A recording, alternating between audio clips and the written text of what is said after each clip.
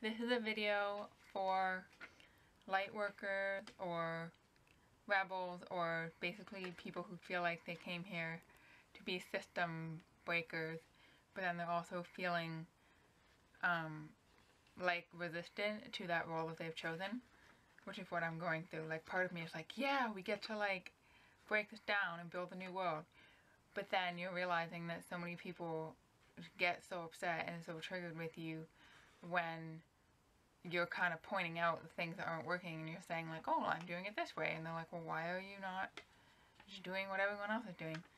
And the kind of image that I thought of is that it's like everyone is sleeping in a house that's on fire, and we volunteered to be the one going around banging, you know, spoons on pots and making lots of noise.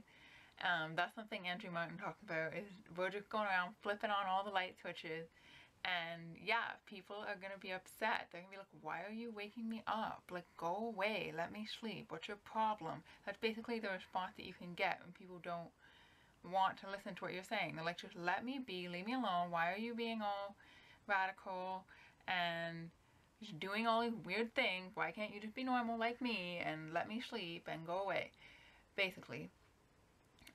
And it's not like we're intentionally pushing people's buttons. All we're doing is living our own authentic lives, but energetically that is the equivalent of us going around flipping all the light switches. So the reason I thought of this whole house on fire thing is that, yeah, it's really uncomfortable to wake up. But some people will wake up and be like, oh my goodness, the house is on fire, what do I do? And then you're there to say, go that way, go down the stairs, go out the front door. Like, your job is to like help get people out. Or give them a spoon and a pot and tell them to go wake up a bunch of other people and tell them how to get out. And some people won't want to get out. That's the reality. They're gonna be like, let me go back to sleep, pull the covers back up. And that's not your job. Part of it is to, for me, detach from the outcome of it. So if I flip the lights on and nobody gets up, nobody gets out of bed, and they're all just being mad at me, it's like, that's out of my control, you know? My job is just to be myself, and hopefully some people will be responsive to the idea that there is a better way to do things. And I was thinking of, like, if it was literally a house on fire and you were waking people up and getting them out, like, do you think they're gonna be standing on the front lawn with you being like, why did you wake me up? They're gonna be like, no, oh my goodness, I almost died. Like, thank you for waking me up.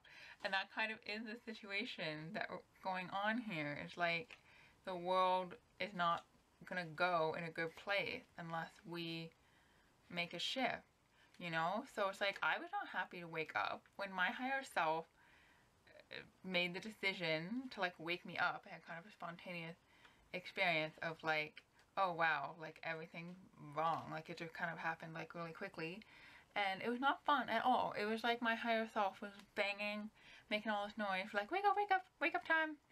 And I was like, what is going on? But I'm grateful now. Like, at the time I was like, what the heck, like my life's falling apart, and it still is, but I can see how I need to get out of the house that's on fire. Like, my life was on fire and I need to get out.